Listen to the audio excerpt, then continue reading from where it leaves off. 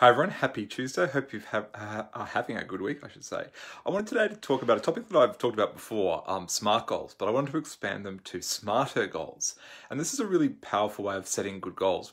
If you haven't heard of SMART goals, they're specific, measurable, achievable, realistic, and time-bound. And it's a formula that many people use to set good goals to make sure that they can achieve them.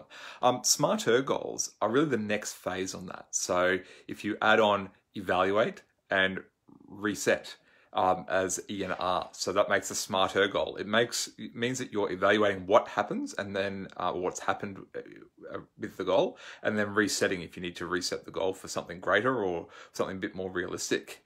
All right, hope you have a good Tuesday. Bye.